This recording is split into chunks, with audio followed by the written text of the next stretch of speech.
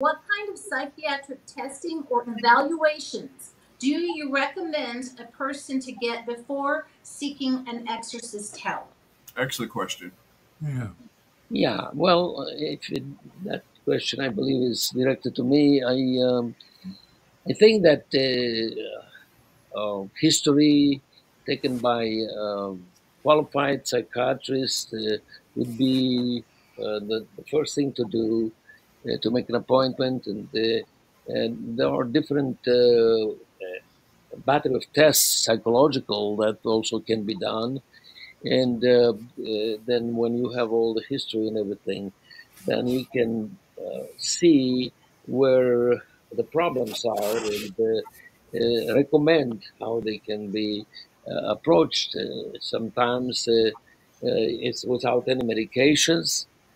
I prefer usually without medications if I can, but many times the medications are necessary, psychotropic medications, to work on depression, to work on thought disorders.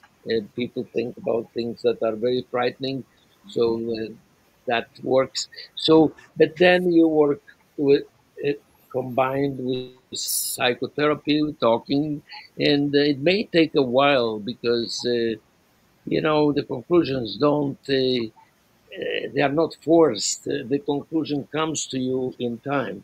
So you be prepared for a few sessions with psychiatrists, psychologists, and get to the roots of the bottom of it. And then if you see that it's something that you can treat, which is usually the case with psychotherapy and combined with psychotropic medication sometimes, that's fine. That's the way to go. That's what I would recommend. But there is clearly there are spirits, and many patients came to me and telling me about that. There are bad spirits in the house or something, and it's what to do. And I would refer them to a person like you, exorcist, to take care of that.